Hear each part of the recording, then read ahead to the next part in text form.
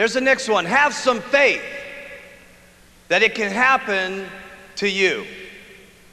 Hey, who are you out there to think that it can't happen to you?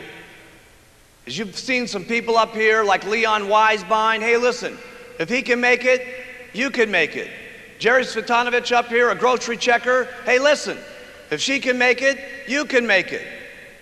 You may not be able to work as hard because you don't want to. You may not put your button on as often. You may not take as many tablets as she does. You may not talk as many people as she does. But I can tell you this, you've got to have the faith that it could happen to you. See, one incredible thing here in Herbalife, we don't make extra percentages up in the marketing plan just for women. We don't make a better plan up for men.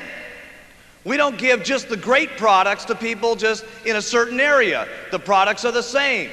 The opportunity in Herbalife, regardless of your skin, regardless of your background, regardless of your area, regardless of your sex, is exactly the same for each and every one of us. So have some faith as you leave this room here in the months to come, as you see us again, that if the people up on this stage can do it, that you can do it as long as you try every single day.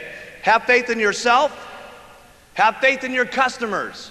Have the faith to stick with some of your customers. You're going to have customers that say, oh my goodness, I'm having a hard time losing the weight. Hey, listen, you're going to have more faith in your customers sometimes than they even have in themselves. And they're going to need that guidance, and they're going to need that encouragement. Have faith in your distributors. You're going to need more faith in your distributors than they've gotten themselves, okay? And when you have that kind of faith, there's no telling what could happen.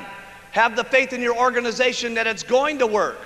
Hey, listen, some of you have got people in your organization right now that are zeros that could end up being president's team members. How do I know? I got people that have dropped out on me over the last 11 years, and they're president's team members in the front row here today. You've got to have faith that it will continue to work, and you've got to keep that faith even when it's not working.